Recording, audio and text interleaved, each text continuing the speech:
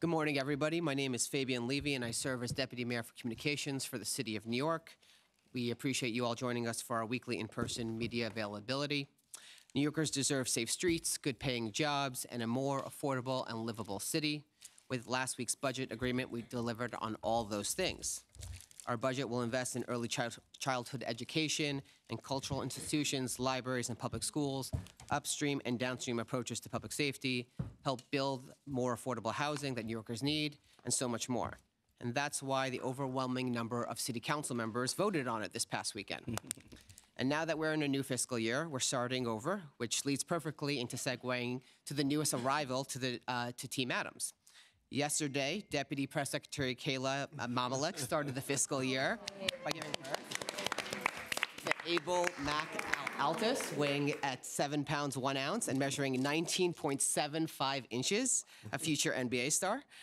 Many of you know that Kayla usually takes a leading role in helping to run these media availabilities, as well as our office. So we're going to miss her over the next 3 months. Thanks, Mayor, for doubling the amount of paid parental leave. So mazel tov to Kayla, to Adam, Big Sister Ivy, and Abel. Now to get back to our regular scheduled programming, to tell you more about the budget and all the work we're doing every day to get stuff done for New Yorkers. The Mayor has once again convened senior leadership here at City Hall to answer your questions. So joining us today, we have Mayor Eric Adams, First Deputy Mayor Sheena Wright, Chief Advisor to the Mayor Ingrid Lewis-Martin, Chief of Staff Camille Joseph Varlick, Deputy Mayor for Housing, Economic Development, and Workforce Maria Torres Springer, Deputy Mayor for Strategic Initiatives Anna Almanzar, Chief Counsel Lisa Zornberg, and Director of Intergovernmental Affairs Tiffany Raspberry. So without further delay, I'll turn it over to Mayor Adams. Thank you. And, I really want to thank Reverend Sharpton. I read that. I don't know if you guys saw that op-ed. It was perfect. In the Daily News. He really just laid out, when you read how this administration is covered, you think you're living in a different city. What we have accomplished in 2.5 years. And when I first took office, I went back and looked at some of the things they were saying about David Dinkins, coded words, incompetent. We know what that means. We have turned around this city in 2.5 years. 2.5 years. First ever. You hear that over and over again.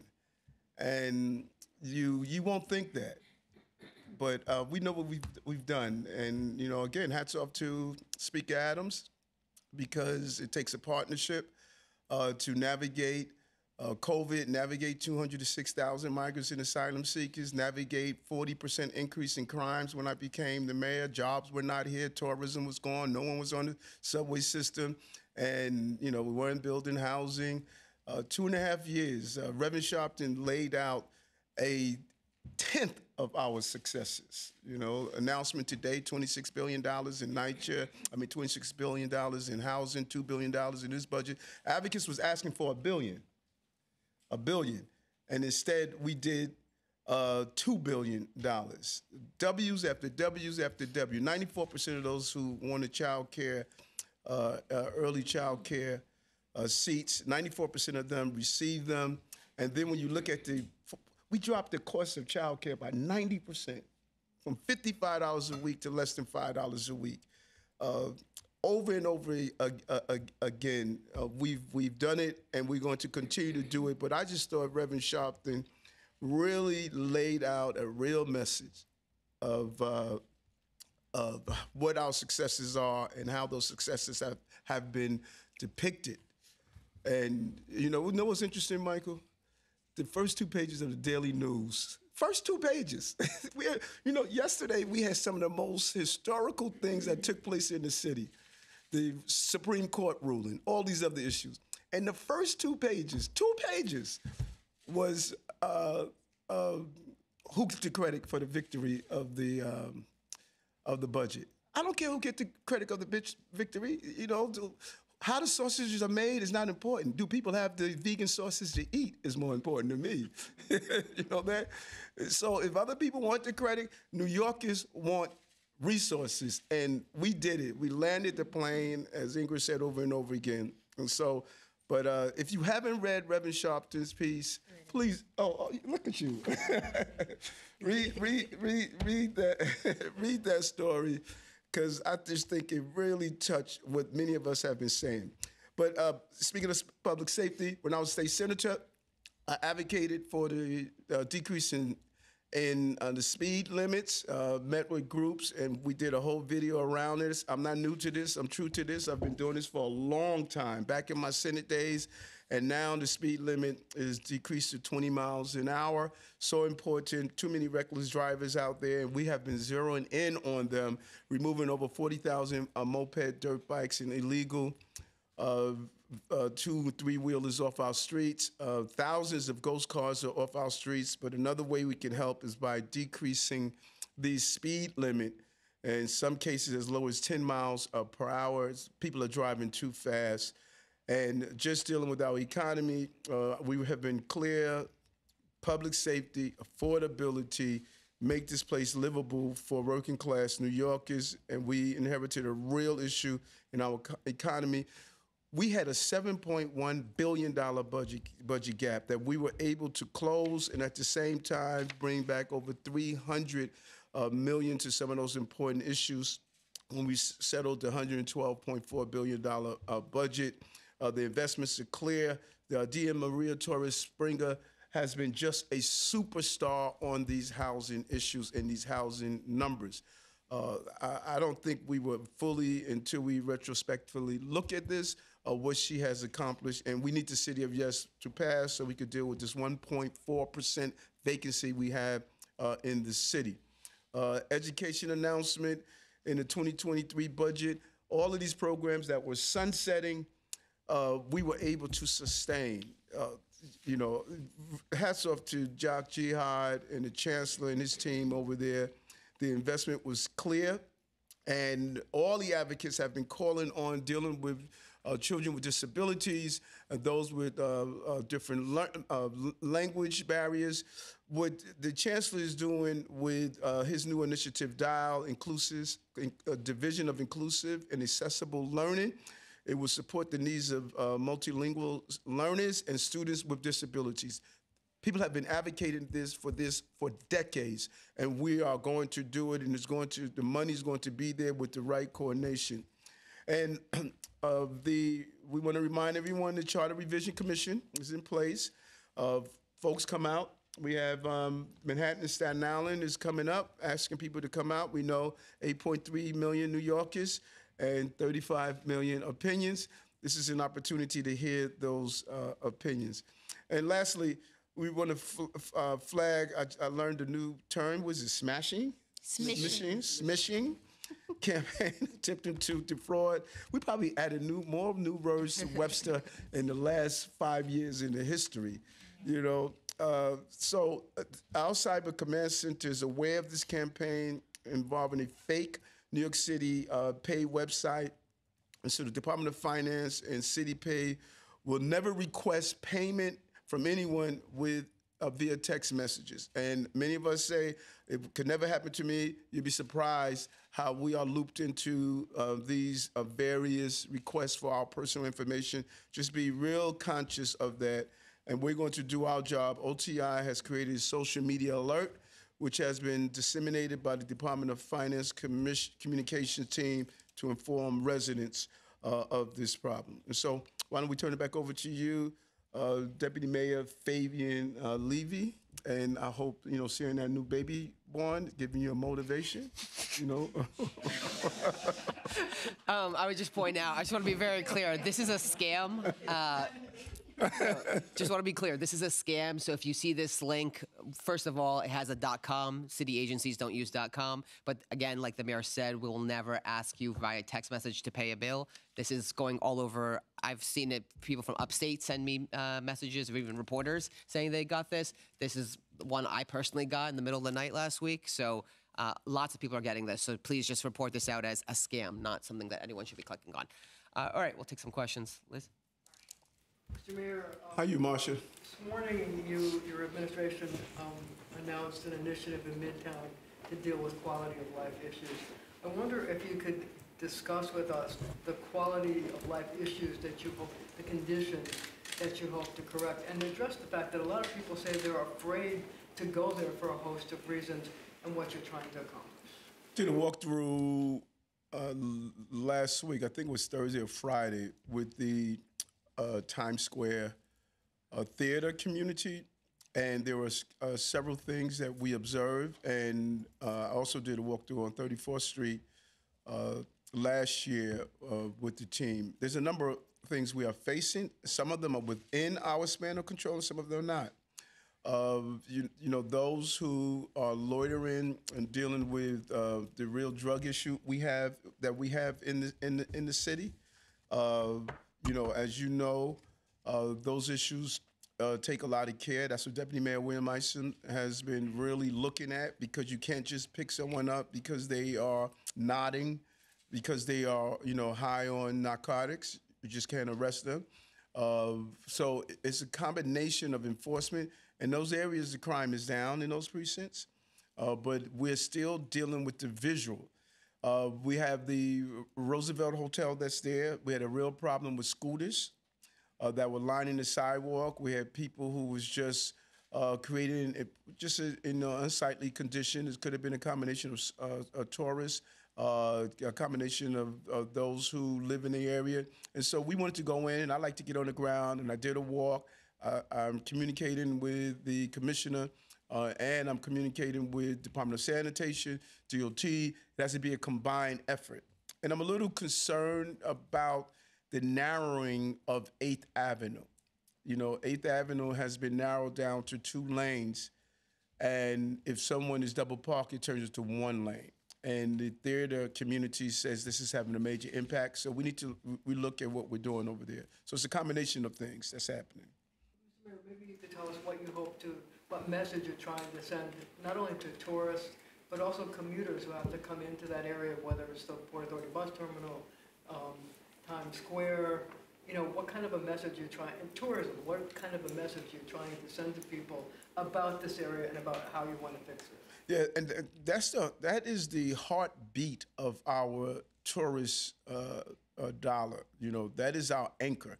Times Square is it. Times Square, we hope to pull people into its gravitational pull and then propel it throughout the entire city. That is our #1 draw. If anyone is there 1 a.m., 2 a.m., sometimes I walk the streets. If I'm just want to get a real boost, I walk to Times Square around 2 a.m. in the morning, and it's just unbelievable.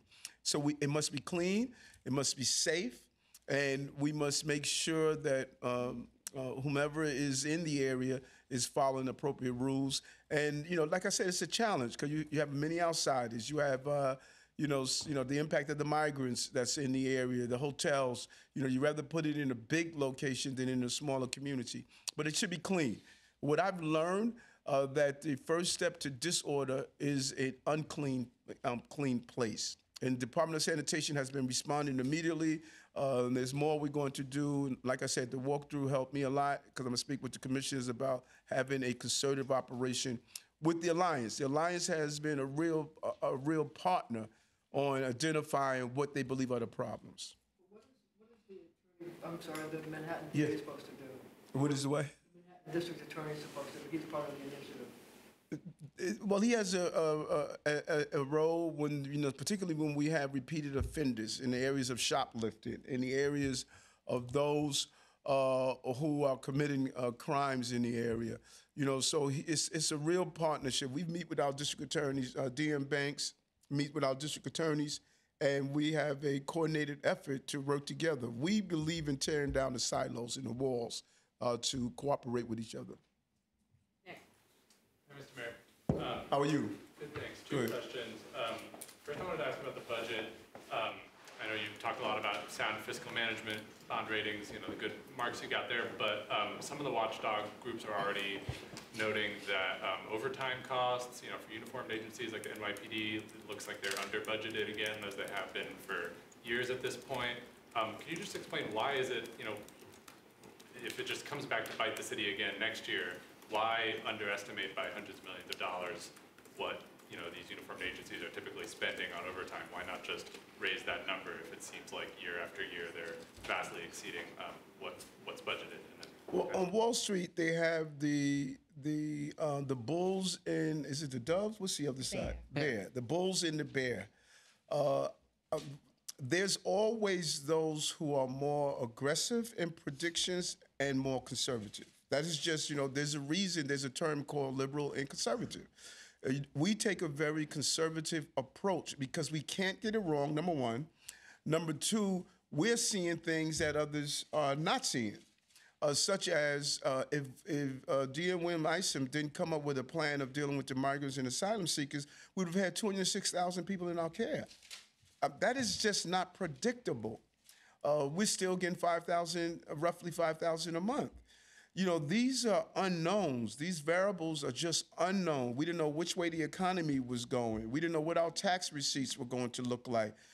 When you are responsible for making sure you're writing the check that won't bounce, you're seeing things differently. Now, some of the watchdog groups say you should spend less. And then you leave that meeting and walk outside, and there are thousands of people saying you need to spend more. This is welcome to New York. And so we made the smart, right decisions. When you look at the management of the crises we're facing, to start out January 1st, 2022, and say we're going to put savings in place, and now we see the benefit of those savings, because no one thought we were going to be spending $4.9 billion on migrants and asylum seekers. I knew that, we better be ready for the uncertainty. And because we went in and told the agencies, you have to find efficiencies like households find efficiencies, we were able to now close that $7.1 billion deficit and have $8.2 billion in savings for what the next crisis is going to happen. And this is what Bloomberg did. Many people don't really appreciate what Bloomberg did at the end of his administration. He turned over a fiscally sound city to the previous administration. And we were able to weather COVID and other things because Bloomberg did that. And I'm creating a fiscally sound city. So no matter what the uncertainties are, if it's another COVID, if it's another migrants, if it's another this or that we can still run as a city. And I just think that's the story that is being lost. And so, yes, we're conservative. Jock Jihad is conservative. Trust me, even when we go to him and say, Jock, you need to spend money, it's a battle. But he knows we got to weather these uncertainties that running a city this complex. And this team did the right thing January 1st, 2022. We took a lot of hits.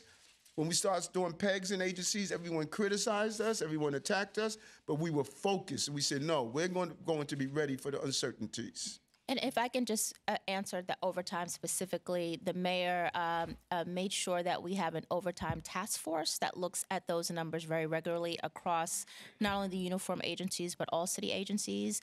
And people have put plans in place to reduce overtime.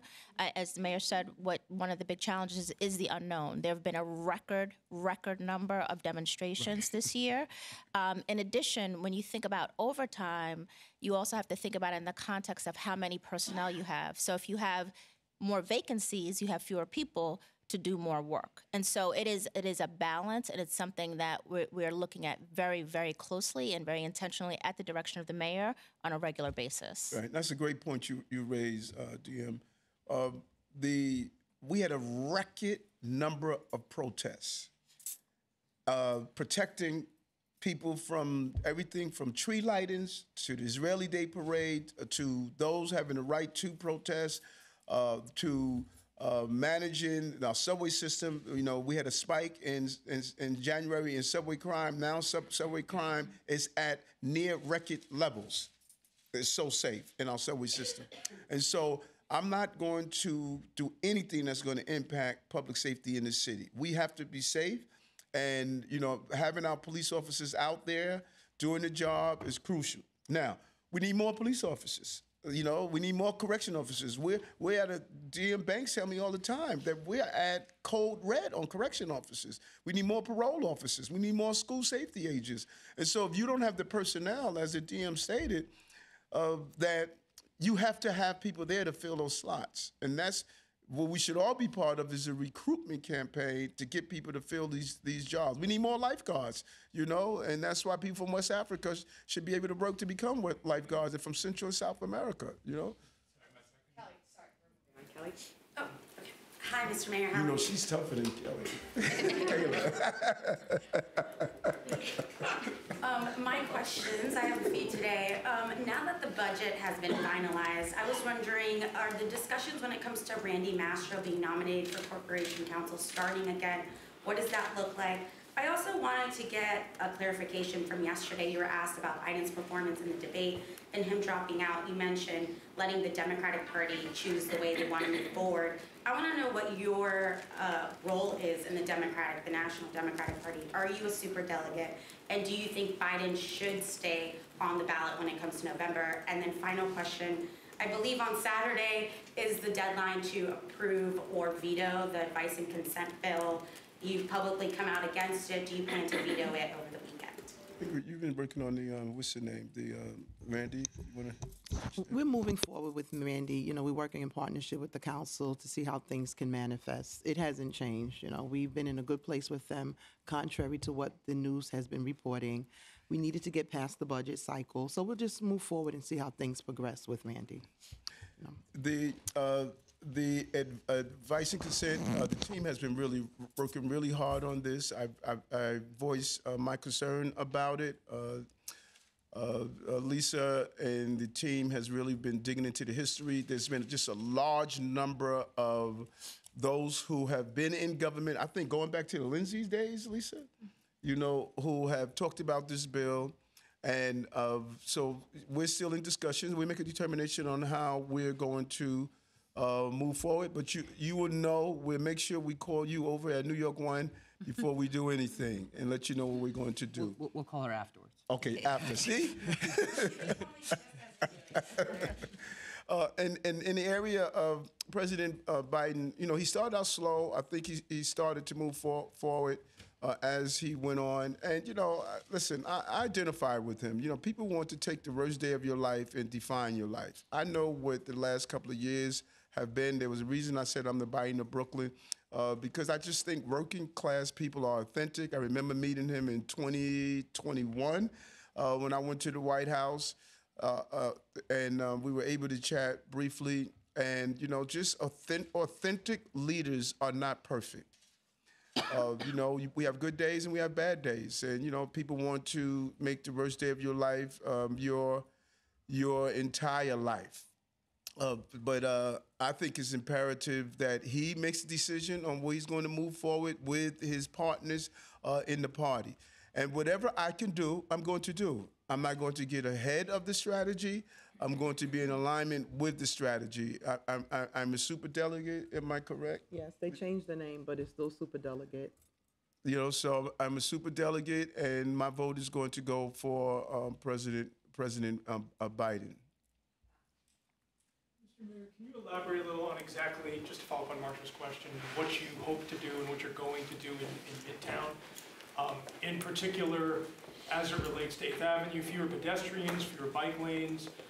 And for Ms. Zornberg, you use the term review for what the federal government is doing, for what the Southern District is doing. Can you define that term review and explain why you don't use the term investigation, which everyone else uses?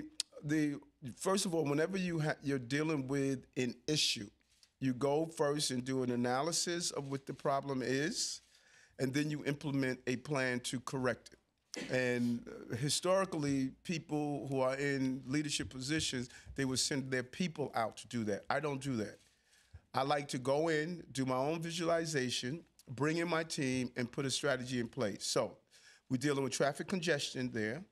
We're dealing with uncleanliness that's in the area. We're dealing with the overuse of mopeds and bikes that are everywhere and parked in disarray. We're dealing with the proper movement of people. We're dealing with those who are under the influence of what appears to be drugs that are just loitering in the area. We're dealing with those with severe mental health issues in the area. We're dealing with Mickey and Spider-Man not staying in the right area they're supposed to be. Damn. And so, right. I think the naked cowboy was out there also. So we need to look at all of that, and then you see the problem, and you come with a strategy to correct it. And that's where we are right now. Friday, I think it was Thursday or Friday, I did a walkthrough, and I had a good team of people with me, and now we're sitting down and we're putting in place the strategy to correct each one of those issues, because it's not just a one size fits all. How do you prevent those folks from just going to other neighborhoods and causing trouble there? Farther west or east or north? You have to stay on top of it. It's not about displacing your problem to another area. You align yourself, because that's a good question, because that often happens. So you align yourself with just not the precinct personnel in that one area. You align the precincts and the borough commander, so there's a full plan, because you anticipated the displacement of the problem. You want to make sure you have an effective solution. You do what DM William Isom has done. I don't think people realize she removed 7,000 people off our subway system that were dealing with severe mental health issues. We didn't displace it to the Port Authority. No, 1,000 of them we gave shelter to. When you look at what she's doing with Scouts, we were on a call yesterday with the police department that's going to do a new initiative. In the next couple of months, you're not going to see these severe mental health people on the system without the care they need. So we don't want to displace the problem to another location. We are going to make sure that we give people the services they need and take corrective actions in the meantime. I know, but I didn't get the answer to the question. Yeah, Lisa? I'm not sure I even get the question. It seems like you're trying to just ask about. I think that's a colloquial term, and I'm not going to get into it. I mean, let's talk about smishing. You know, they're Well, we talked about smishing. Are you saying you're going after the naked cowboy and No. Spider-Man? No, we love them. We love them. Review an investigation of Are you going after their way? All right. Are you displacing them? We're gonna leave him there. We're gonna put him under review. Questions for you. Yes, First sir. Is that on behalf of my colleagues, the New York Times and ProPublica recently published an investigation that showed Police Commissioner Caban has been exercising a little-known authority he has to end cases of alleged police brutality before they get a chance to have a disciplinary trial. I'm wondering if you are concerned about that practice by the police commissioner. Were you aware of that practice, that it was going on? And then secondly, do you think it jives with your promise when you were elected to create more transparency in the police department? My second question is on, you talked about coded words when people were referring to you as incompetent. Many of your primary opponents have used that language. I'm wondering, are you saying that they're calling you incompetent because of race, or maybe there's another reason you think they're Mayor, on the first, Lisa could answer, but let me just answer his first part. You could determine, I think Reverend Sharpton laid out the case. And you could determine based on what Reverend Sharpton laid out and the history of what he did. I think what he did a good job of laying out. And so then you make the determination of your own. And while you're here, I also want to point out that story you guys wrote the other day on the migrants in education, what the Department of Education has done for migrants. And the Department of Education basically did a good job, but City Hall and the administration hasn't done a good job. The Department of Education is my Department of Education. So how do you separate an agency and say the agency did a good job, but the administration did a good job? A principal is under the chancellor. The chancellor is under the mayor. We have done a good job of educating 38,000 children. So don't separate the success of the policies that we put in place as though we have not been the ones who are the architects of those policies. And I'm not getting that. You disconnect us from our success, and then you want to connect us to any problem. It's either one or the other. Either this administration is leading the city in all of the initiatives, and we take the blame where we fail, but when we succeed, don't pull it out from the administration. And when I read that article, it appears as though we were in the way of the success of the school system that's educating these 38,000 children. They are doing it with the resources we're giving them. You know, that's what they're doing. And that's the pattern that we're talking about, that I think Reverend Sharpton clearly laid out in his article. It's attempting to appear as though this administration has not been successful in navigating the crisis with our team over in Albany and our team in the city council.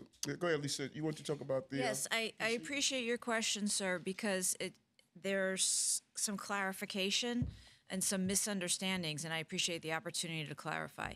So consistent with the law, and specifically consistent between a memorandum of understanding that exists between the New York City Police Department and the CCRB, there are procedures that permit the police commissioner, only in certain cases where there have been police officers there have been no previous substantiated allegations. The police officer the police commissioner can retain the case in those certain circumstances, so that instead of a CCRB trial, it is the police commissioner who determines and adjudicates any discipline. So I just want to be clear, first of all, when you said that if the police commissioner retains a case, that it's the end of the case or it shuts down a case, that's inaccurate. It does not, if the police commissioner decides to retain a case, then under the specific procedures that are consistent with the law and agreed upon, if he retains the case, it does not mean no action is taken. It only means that the police commissioner adjudicates the case instead of a CCRB trial. And the second part of your question was about transparency, so I want to address that too. This process is transparent. So in the instances where the police commissioner determines to retain one of those cases, the police commissioner provides a written explanation to the CCRB, giving the why, explaining why the decision was made for the police commissioner to retain the case, and that communication gets posted quarterly on the CCRB's website. And let's be clear, Jeff, you've been following me for a long time. I have committed my life to police reform and proper policing, public safety and justice. I've said this over and over again. Testified in federal court, Floyd versus NYPD. The federal judge mentioned my testimony in her ruling. 100 Blacks in Law Enforcement was known to fight against aggressive police behavior. I monitor these cases. I don't interfere, but I'm very clear on what I expect. We are going to have a police department that's professional and public safety. They go together. And Police Commissioner Caban, just like Commissioner Keyshawn Sewell, they have been extremely clear in doing that. We're closing the timelines to get these cases handled. They've been going on too long. So the number of reforms that we're going to do, I think, is going to be admirable and is going to lead the entire country on how you could have both justice and safety. Let Jeff finish. Go ahead, Jeff. Or you're saying all of those cases were people without prior disciplinary actions? Or? I think you should follow up and get specific answers from the PD itself, which is much more familiar. I don't want to misspeak, but what I'm telling you is that the police commissioner's retention ability is limited, and to my knowledge, it is limited to cases where allegations are brought against an officer who's had no prior substantiated allegation made against him or her. Hi, Mr. Mayor. How are you? Good. First of all, thank you for making it happen, Room 9. I was there yesterday. I think it's just great. And I have a couple of questions. Would the mayor travel to Paris for the Olympic Games 2024? Also, Mayor, it's just unbelievable. We just want to know what's the secret. You always bounce back. Is it just you always bounce back. I would love to go to Paris, but when I even leave the city to go to Queens, they write about where is the mayor. They get really lonely when I'm not here. And so I'm going to do an analysis. The mayor of Paris is a good guy. I think, Camille, you just came back, right? I did. Camille and I think two of our leadership. Diamanne. And Diamanne, they both came back. participating in an important conference there. And so I'm looking at it because I think and we getting ready to have a huge event with we won the finals for the World Cup. And so it's always good to see what's happening. So you'll be the first person I let know that I'm going. What about the secret? Is the smoothie or you always bounce back? How do you do it? Oh, well, stay focused, no distractions, and grind. That's what you have to do. If you allow people wake up every day with a mission, how am I going to distract the mayor? And I am so focused that I know how good we're doing. And I see myself through crises. I don't see myself in crises. And just as, people were saying, you're not going to get the budget passed, you're not going to get the budget passed, what did I kept saying? We're going to land the plane. That we got this. Hi, Mayor Adams. Katie. How's it going? I wanted to ask, I think we don't care if you go to Queens. I think it's Southampton's a little bit further than Queens. But I wanted to ask you, my colleague go over a story about a police officer who was, she lied twice about getting the COVID vaccine. And Commissioner Caban, it's his first deviation from the discipline matrix, ruled that she should not lose her job, even though according to the discipline matrix and according to an NYPD administrative trial judge's recommendation that she be terminated, she was not. So I just wanted to get your take on... Hold on, get your camera going. No, I have to ask. Wait. It's very specific. Yes. What kind of message does it send when an NYPD trial judge recommends an officer lose her job for lying to the IAB, but then the commissioner deviates both from that recommendation and from the matrix? And then do you believe officers should be terminated for material lies absent extraordinary circumstances, as the matrix currently says? And when I saw that, two things I saw in the story. In the story, I believe I saw that other officers were fired for the same thing. That's not true. I immediately called and spoke to D.M. Banks. I said, what's going on here? And D.M. Banks made it clear that no one was fired for that type of infraction. And there were extenuating circumstances with this young lady, this officer, I should say, and she was given 85 days suspension, 85 days, and 1 year probation. That is a huge, huge penalty. The commissioner wants to send the right message, but I never want Commissioner Caban and any of my commissioners to be robotic. I want them to be human beings, and I want them to make the right call and make the right decision for the good of the agency and for the good of our city. And so I think he did that analysis based on the totality of the entire operation, and he made the right decision within his powers. He utilized what was within his powers. And so 85 days, 1 year, no one else has been terminated for that infraction. I think he made the right decision. Do you think the discipline matrix should be changed then if commissioner is going to deviate from it? No, I think the commissioner, you never take out the human element of making decisions for human beings. I don't want a decision for a human being to be dropped into an AI computer without saying what's the outcome of it. I want commissioners to be human beings and look at the totality of the decision and make decisions as human beings. And he did that. And listen, Caban is if you don't know Commissioner Caban, he moves around this city, and the amount of love he gets and the amount of respect these officers are given to him, they're working for him. I think he needs to keep doing what he's doing. And I said suspension, she lost 85 vacation days. And that's a lot of time, Mr. Mayor, on Friday... What's happening? I'm good, how are you? Good. On Friday, after you and the speaker had your handshake, she made remarks, about wanting to move away from the budget approach where cuts are being made and then the council has to fight to restore them. I guess, she made similar remarks last year. Did you feel like those comments resonated with you? Is that something that you want to commit to doing going forward? Yes. Listen, I love Adrian. Adrian is solid. I'll always call myself an urban mayor because of my style and methodology, and I think she's an urban speaker. And I don't know when we can go back and see just common folks that are running these major cities. And so if she feels there's a method that we could use to move away from where we were to where we need to go, I'm all ears. I think Adrian has been a great leader. People want to focus on the 3 or 4 things that we disagree on and not the 96 things that we agree on. I'm just really proud what the two of us, what we have done. We've showed everyday public school students that you could arise and manage these cities during difficult times. This was a difficult time to be the mayor and to be the speaker.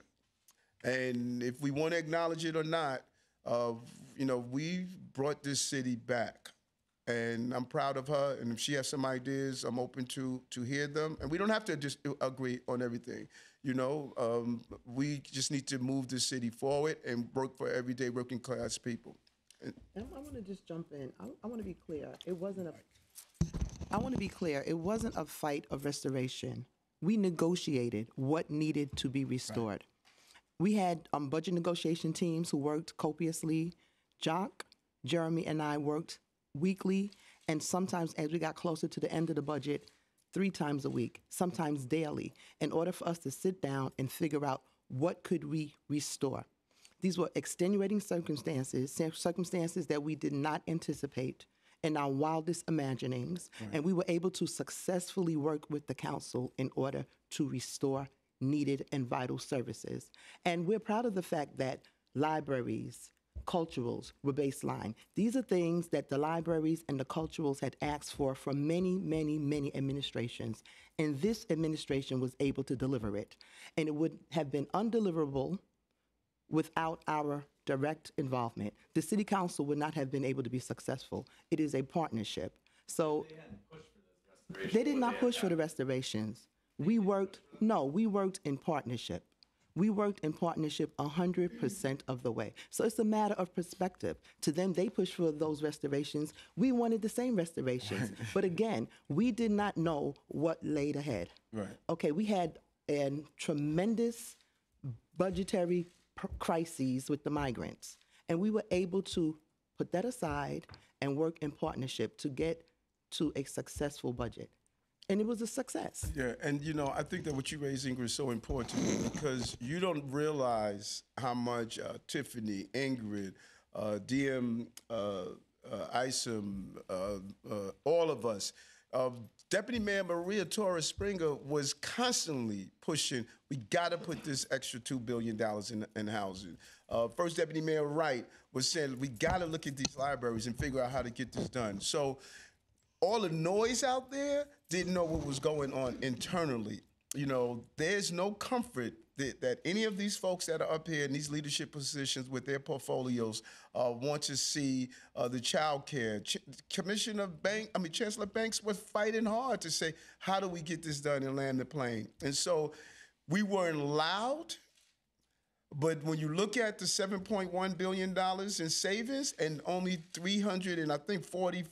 45 or 49 million, we sat down and said, okay, here's what we all could agree on to put back in.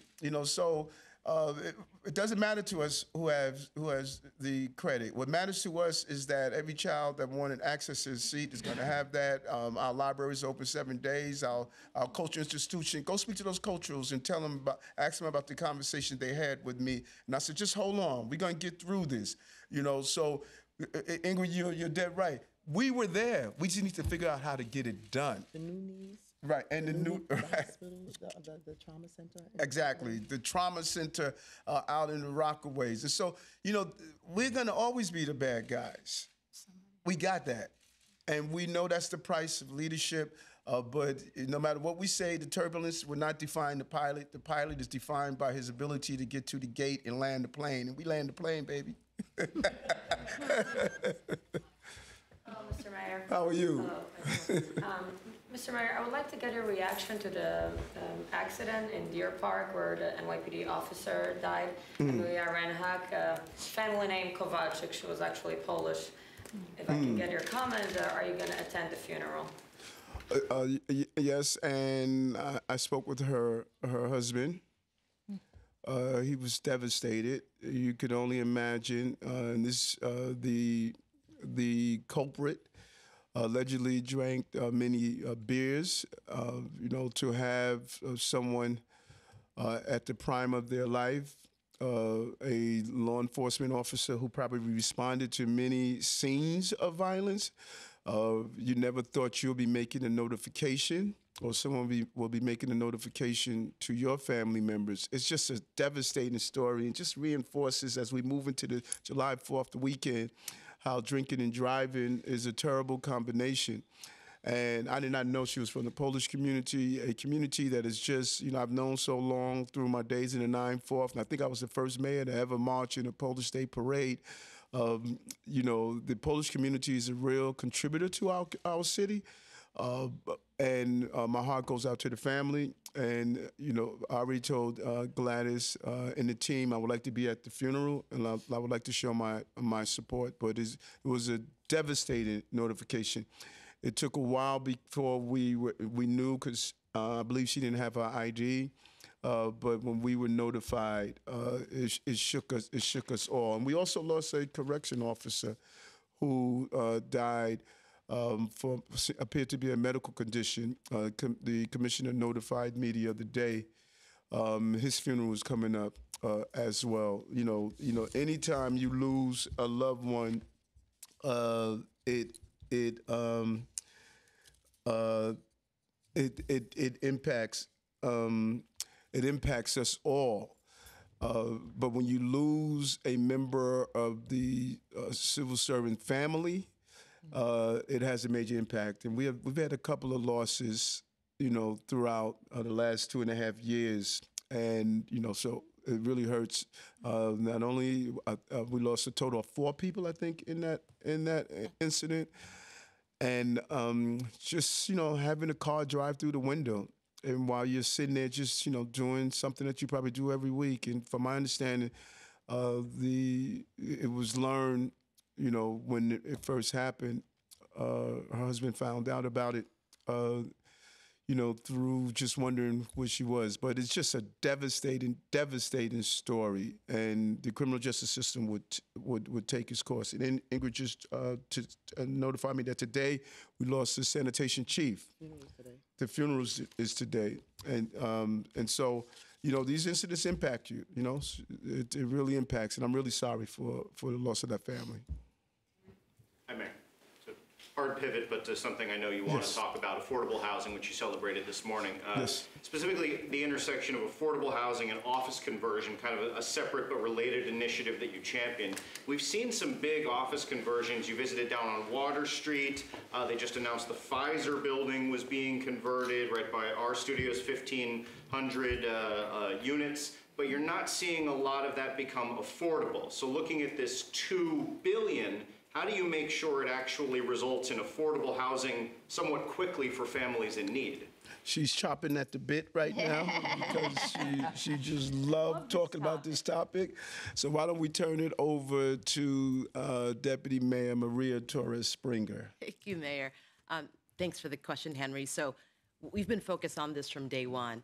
We did an analysis early on, the administration, together with the City Council, that there's about 135 million square feet of outdated office space that could be converted. And the potential of that conversion is about 20,000 homes. So that's a lot, right? So then we did took a number of major steps to make sure that it happened. That includes, of course, through the City of Yes for Housing Opportunity, taking care of the regulatory issues. And then to your point, fighting really hard to make sure that we get an incentive in Albany as part of that housing package, where, by the way, we got the 4 major things on housing that we had really fought for, so that as the incentive is used, you must build affordable as part of that project. Then we put together an office accelerator in order to ensure that as buildings are contemplating this, that they had a way to get the type of service and support because of the often labyrinth of city agencies that have to be involved in the conversion. There are about 70 buildings that are part of that program, and many of those buildings have converted. So it's really been a multi-pronged approach so that the 135 million square feet, there's a real chance they get converted into 20,000 homes, and it's really through the incentive that we are already marketing and making sure that the development community knows about, where we're going to get the affordable, and a significant number of affordable in each of those buildings, because we want to learn the lessons from Lower Manhattan as those conversions happen. And they were great, but not enough affordable. So we're not going to redo that mistake, and we're going to make sure that as many of those 20,000 units are available to New Yorkers across the income spectrum. Is there a conversation around shifting to more of a mandate model than an incentive model because affordable housing is so desperately needed? Well, we have to, you are mandated if you use that incentive to create affordable.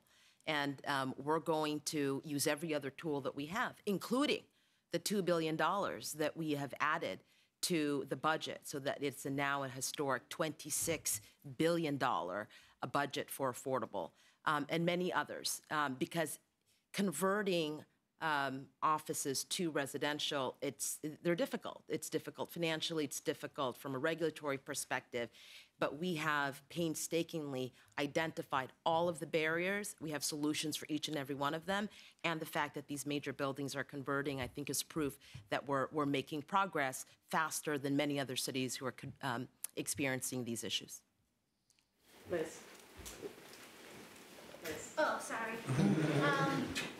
Mr. Mayor, I wanted to ask you about the 1,600 families that are on the pre-K waiting list. I know as part of the budget deal that you reached with the council, the agreement was that the city would go through that entire list and ensure that there was a seat for every single student. I wanted to know how fast, when can families start expecting to get offers? And then secondly, on the comment to Jeff about how you devoted your life to police reform, I wanted to ask if you could talk about what you consider the major police accountability reform you've instituted as mayor in terms of transparency or addressing racism in the force. Well, I think it's a combination. One of the big things that I don't think many people appreciate about this is that rarely has a mayor understood the intricacies of not only policing, but agencies. You know, if you were to do an analysis of the previous mayors throughout the decades, they did not come from that agency that has a major impact on our quality of life. That's one of the most emotional agencies in our city, the New York City Police Department. So it's a combination of things, not only symbolic, but substantive. We are moving to close the gap of how long it takes to identify those officers who are not suitable to do offices. It was taking years, and that was one of the major things that I wanted to focus on to ensure that we identify those officers who commit crimes or do something that's improper, and how long they're going to stay in the agencies. The second is the proper use of stop and frisk. Stop and frisk has been something that's been abused throughout the years. Going in, doing a real analysis on how we are utilizing a tool that, if effectively used, that we could address the issues. The third is our inspection team, something that you don't see, don't even know that exists. We've beefed up our inspection team to be proactive, to go out there and identify those cops that are not following the rules, not doing the right things. The amount of manpower we've put in place by those inspection teams that could identify misbehavior, inactions, the failure to properly carry out their police roles is something that's crucial. And one of the most important things I could do around reform was the commissioners I picked, particularly Commissioner Caban. Long history, everyone knows his history. His dad fought for integration in the police department, and now his son is the commissioner of it. The right leadership can place us in the right direction. And so those stricter timelines on cases that have languished for months is a huge shift in what we have done in the past. And then the best reform we could have is people being safe. You know, because the loudest may talk about disbanding, defunding, removing police department, but that's not what I hear from New Yorkers. Having police officers respond courteously professionally and respectfully to the people in the city that they have and driving down crime, that is a huge reform for me. Far too long, for 8 years, officers did not go after these quality of life issues. They ignored those who refused to pay their fare in the subway system. They ignored those who were driving ghost cars on our streets. They ignored those who were doing these petty crimes, these quality of life crime. That's part of the reform that many of us don't realize. I need to reform a police department that say taxpayers are paying you well, give you a great contract. Now it's time to make sure that we front and center to keep the people of this city safe. Sorry, on the education question, do you want to take I that? got it. Yes. Thanks, Camille. Well, and the mayor mentioned this in his remark at the beginning, about 94% of those families who apply for 3K receive an offer, right? One of the top offers. And you speak about the numbers of families who have not received an offer. It was initially, when the process started, it was 2,400. As of now, 1,000 seats have been filled for those families who are able to access those seats. We have about 1,400 left, and we are still working as families accept and reject some of the seats. We are working with the Department of Education and the team internally here at City Hall to make sure that those offers go out as soon as possible and as quick as possible to make sure those 1,400 families or so receive those seats before the end of the year. And it's before the start of the school year, right? Before the start of The school year, correct. And the historical investment that was announced last week, along with City Council, regarding not only 3K, but the entire system and how us together with the Department of Education and City Council are going to work not only to make sure the investments are put in the right places, but also that the work that's needed to be done in order to reimagine the system is done in conjunction with City Council. For pre-K? We continue working both here with City Hall and City Council, as well as our partners at ECE, at the Department of Education, our partners at Office of Student Enrollment, as well as the announcement that was made last week, I believe on Monday, about Christina Foti, the Deputy Chancellor, who's going to work particularly with our early childhood education department for those students with special needs. And I think it's important to note that in 2019, 67% of families got their first choice. And in 2024, I think we had, 4 times more people applied? 94% of people got their first choice. Did you get that? So that's those are important facts. So the team has done a great job. Right. And in 2019, we had 14,000 people applied. 2024, we've had 42,000. So not only did we go out there and say to parents, this is something you should be doing for your children, we increased the numbers and we increased the availability. And if there's nothing you take away from what we've done, previously we had a bunch of seats with no people in the seats and taxpayers were paying for those empty seats. And I said, we're not doing that anymore. These are taxpayers' dollars. We should not be wasting taxpayers' dollars. So we are realigning.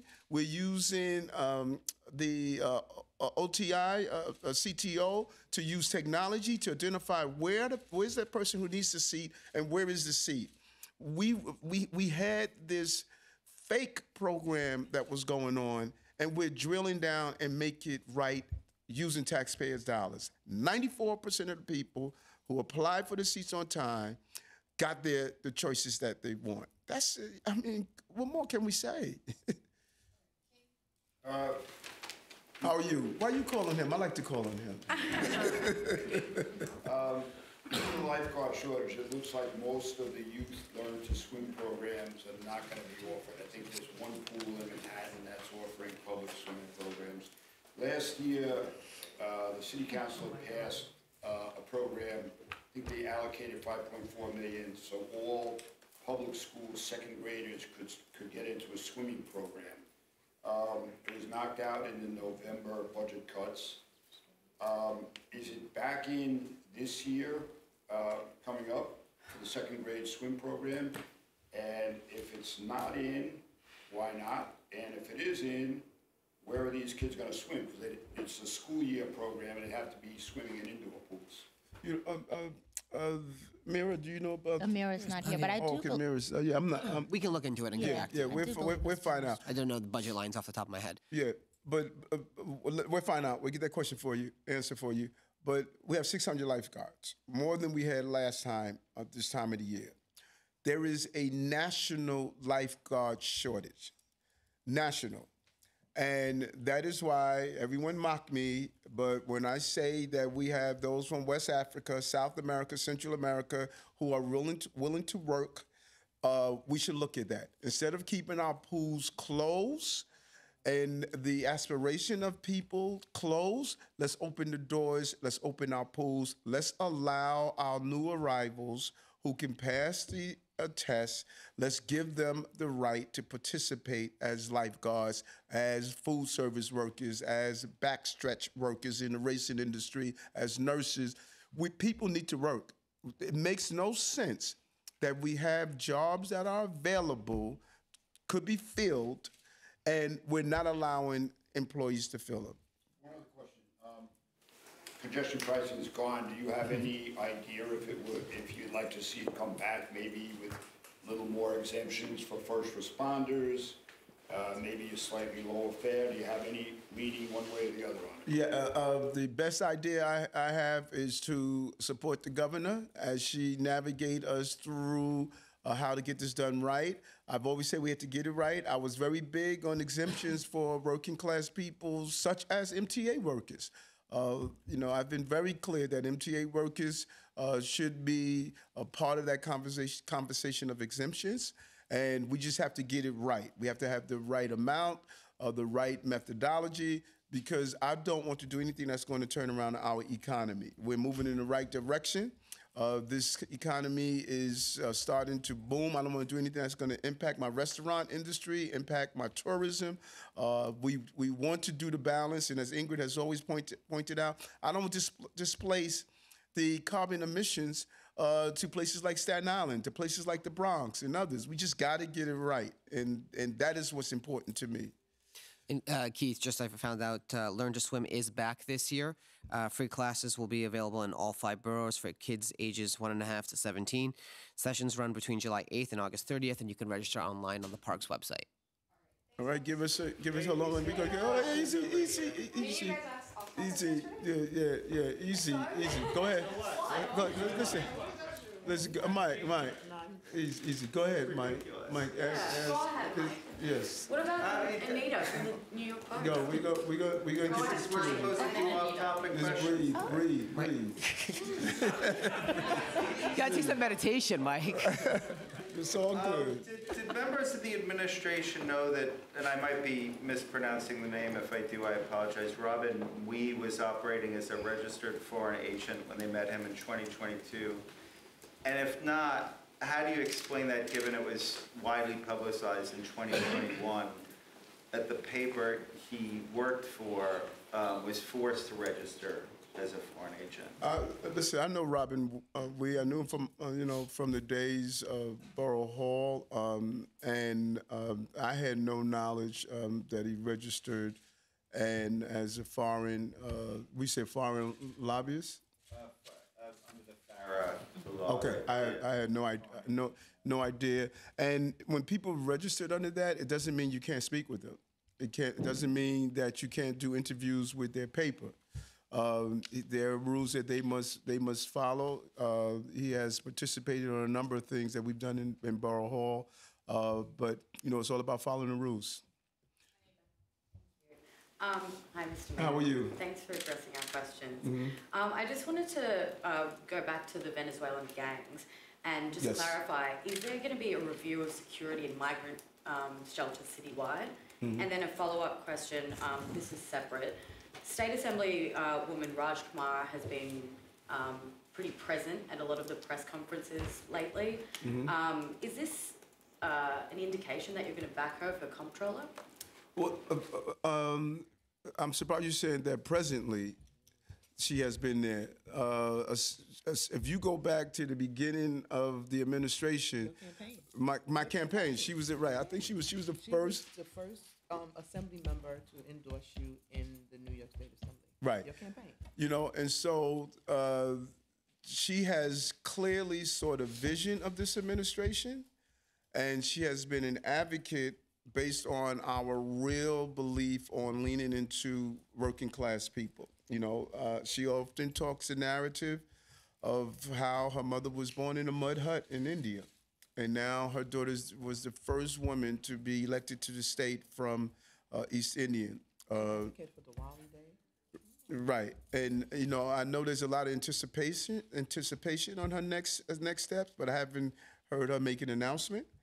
She assisted us on Diwali to get the Diwali bill. She was the leading voice around the Smoke Out Act. I think she, you know, comes from the cloth of working hard like I have. And people used to criticize me when I was a state senator. I used to be all over the place. Senators used to say, "What are you doing in my senatorial district?" Because I said crime doesn't stop at a border. And so she has clearly embraced working hard. And I think we should lift up those electors who believe in working hard. She is one of the omnipresence, her desire to work. And there's nothing wrong with good old-fashioned working hard.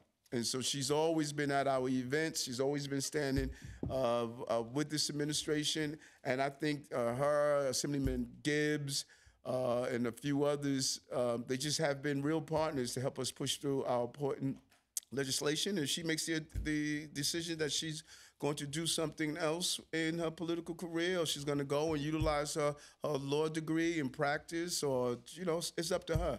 But right now, she's been a great, great ally and a great partner. Security in migrant shelters? Yeah, I spoke with Tim Pearson, and who has been really partnering with the chief of staff to look at what do we need to do in addition, if there's anything at all. We're big on stopping the weapons from coming in. As I said yesterday, I had Commissioner Weiner and First Deputy Commissioner Kinsella go to Colombia to speak with the Colombian officials to learn about this gang and to get as much intel as possible. Matter of fact, she sent me a briefing this morning. These are bad guys. These are bad guys, and we must prevent them from having a foothold in our city, and not only a Band-Aid of stopping them from bringing weapons inside our HERCs, or shelters, as some of you may call it, but to identify them and send the right message that you're not going to wreak havoc on our streets. And they did a good job of learning this gang and, you know, some of their practices. But like I said, you know, these are bad guys, and they do not represent the migrants and asylum seeker community here. You know, this is a small number of people who are violent, and we're going to identify them and use our practices like we use with any gang in the city, because there are gangs in the city.